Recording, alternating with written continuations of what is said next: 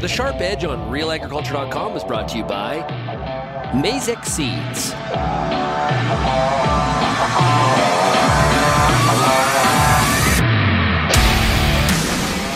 Hi, I'm Bernard Taub and welcome to The Sharp Edge. Today we are down in Molesworth, Ontario. Of course, I'm catching up with Greg Stewart, Maizex agronomist. Sir, how's it going? Hey, Bern, beautiful June day.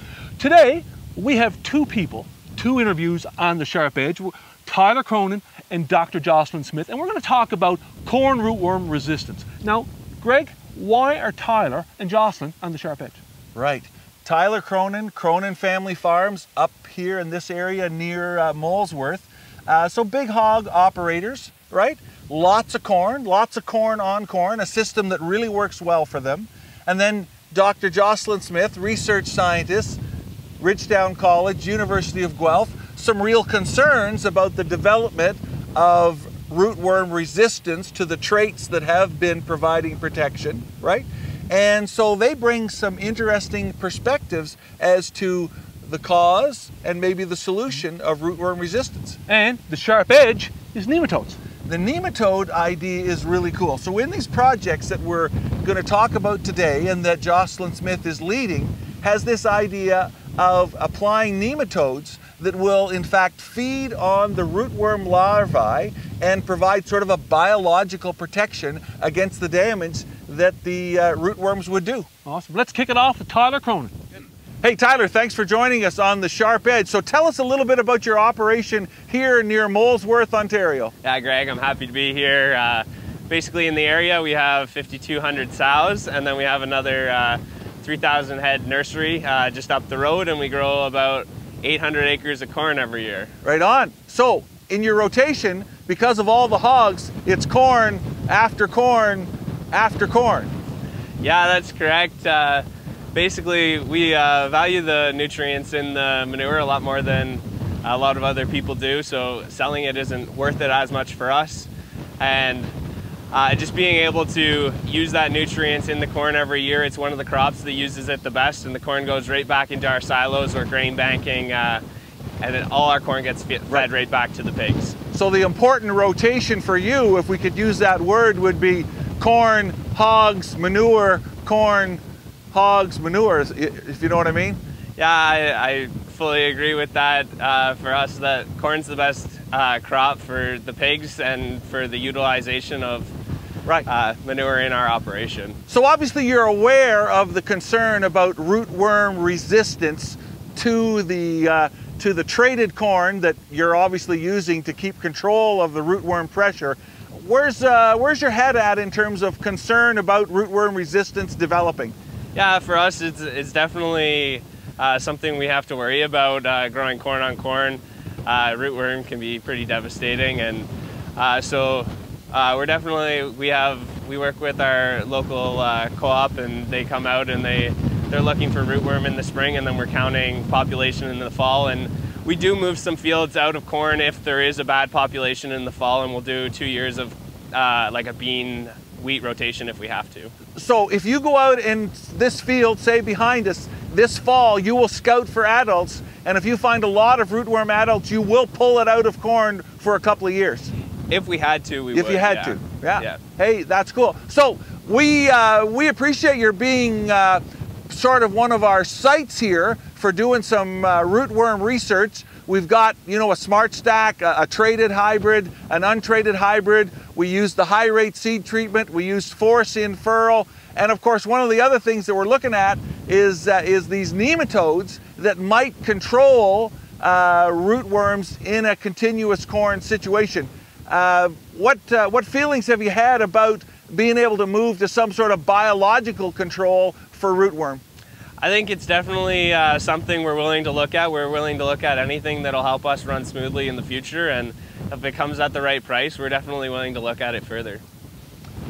Hey Jocelyn, thanks for joining us on The Sharp Edge today. I guess our first question is, give us a bit of an overview of where the corn rootworm resistance stands in the broad picture in North America wide, and then even down into here, local Ontario. Sure, Greg. Yep, rootworm always keeps us guessing, right? I mean, we thought we had a really good, well, we do have really good tools with the transgenic traits for rootworms. They've been around since about 2003 in the US and Canada, and it was around 2009 in the US that we started to see some issues with resistance. To the original oldest trait from Monsanto at the time, that one kind of went first, but since then we really have seen it develop to all 3 and 4 now of the different BT events for rootworm control in the corn belt of the US. There's issues in Nebraska, Iowa, you know, the big corn states. And in Canada, we've been keeping a close eye on it too, doing some monitoring over the years. And our first issue happened around 2012, to be honest. It's been 10 years now that we had our first case. But since then, we've just had the odd, like here and there, little pockets where we've heard of issues starting up. But in the last 2 or 3 years, I'd say it's kind of ramped up a lot, a faster pace. Right. And it seems to be, well, obviously it's always associated with continuous corn production. And so in Ontario and Quebec, we're starting to get rumors as well, where we've got lots of livestock production in those counties. That's where we seem to have the biggest issues happening. But that's not to say it's not happening in just grain corn producers' systems as well, who do a lot of continuous corn. In these plots that we're doing this year, we have an untreated hybrid. We have that untreated hybrid with a high rate seed treatment. We've got in furrow insecticide, Force, and of course we have our treated hybrid. And so that's sort of giving some exposure to the rootworm possible resistance through, you know, different possible options that a grower might use. But I think the interesting component, at least the part that interested me the most, was this idea of nematodes that we could bring in, and we've done that on these sites. We've applied the nematodes a year ago, and that these nematodes might actually provide some biological control against the rootworm. Talk to us a little bit about this whole nematode idea. Yeah, sure. Yeah, and you're right. So those other options that we've had in the past for rootworm control, like the high rate seed treatments, they're pretty much gone after this year. We don't have that as an option. We still have Force granular insecticide as an option, but very few people have the equipment to use that.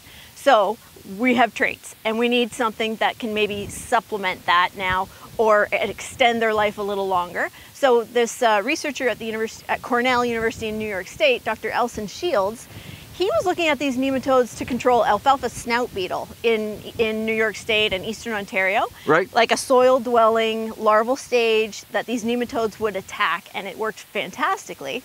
He just happened to notice in some of those New York fields, dairy producers, lots of continuous corn, that he was getting rootworm control as well. So they've now inoculated like tens of thousands of acres in New York, and they're showing persistence of these nematodes for like they're up to 7 years now, where they're still seeing efficacy against corn rootworm in those fields.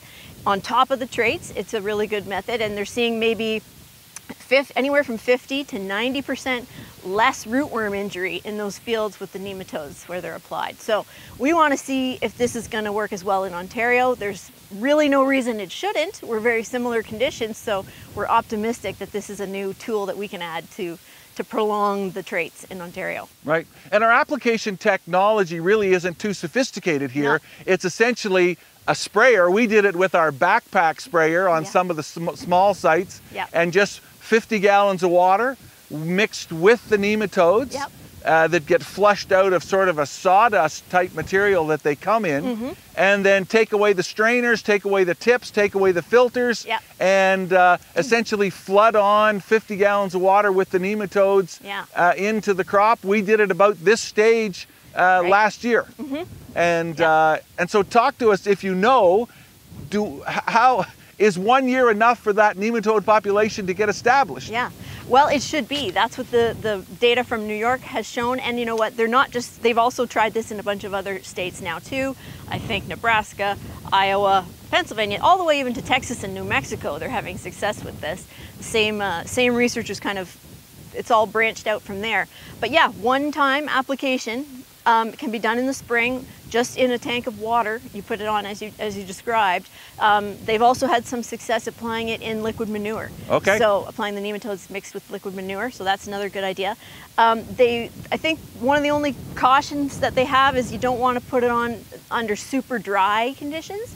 The nematodes need some moisture to get into the soil and get protected. So Other than that, it is pretty simple. And that one-time application, there's, like I said, they're seeing that they're lasting for about 7 years. Right. The key here is that these nematodes that they are producing in New York are not the ones that you can just buy commercially right now from a garden supply type thing. Okay. You see those a lot, but those commercially available nematodes don't seem to have the persistence out in the field that we want.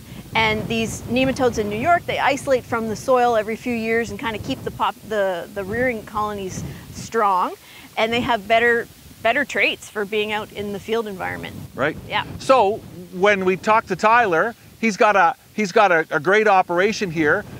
He talked about scouting for adults, yeah, and then making some adjustments to his continuous corn. I thought that was a pretty nice approach. Your comment on that? Yeah, I think he's got the right idea for sure there.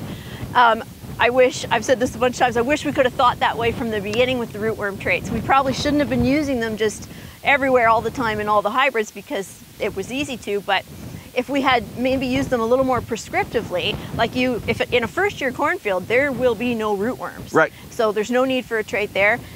At the end, or late in the summer, you start scouting for beetles in the field, and if you see on average like 1 beetle per plant in late July through August, early September, that's kind of the window when the beetles are around. 1 beetle per plant of western corn rootworm, that tells you you should probably protect next year because they're in there laying eggs in that soil, in that field, and they'll be back. They'll hatch out in the spring and be ready to eat those corn plants. But cool. Yeah, so you can. But if those levels of beetles are lower than that in the late summer, then you could probably get away without a rootworm trait in the second year. Yeah. But they'll build after a couple of years. So probably third year is when for sure you want some protection. So just finally, Tyler expressed interest in technology that would allow him to continue growing corn after corn. How commercially available will these nematodes be for a grower like Tyler? That's a good question. I think it's still early days. We're getting them from New York right now. There's a business that kind of started up out of this who's producing them. But I know they're looking for more people to produce them, and so maybe we have an opportunity in Ontario for somebody to start a nematode business because, yeah, I mean, right at this point it's kind of research stage that we're on that scale that they're available. Right. If we need to treat thousands and thousands of acres, we're going to need some more nematodes. Cool, cool. Yeah. Hey, Jocelyn, thanks for all your efforts on this particular topic, for your research in Ontario, and for being with us today. Yeah, thanks. Good to work with you, Greg. All right. So there you have it. A great conversation, Greg. Here, you know what I heard? You know, it's more than traits. Absolutely. And Tyler acknowledges that when he talked about scouting fields, looking for adult rootworm pressure, and making the decision to pull some of those acres out of a corn-on-corn rotation and rotate in soybeans to sort of deal with that adult rootworm pressure risk. So that's a good integration of approaches. Are nematodes a solution? I think you phrased that correctly, Bern. Nematodes are a solution, or at least part of a solution, right? I mean, we've got to see what the numbers look like. So far, the work that Jocelyn has done has showed some promise that in fact the nematodes are reducing some of the risk. But I think anyone that's been involved in this rootworm game realizes that the minute you have a single solution focus, the rootworm zigs and zags, and so you need to integrate. You know, you need to integrate the traits that we're providing in the hybrids. You need to integrate some scouting. What are the adult pressures like? Maybe we can integrate this biological control from nematodes. And let's be realistic. It's probably going to take all of us working together with a bunch of different possibilities to keep rootworm resistance at bay. Hey, great show, Greg. We will see you next time on The Sharp Edge.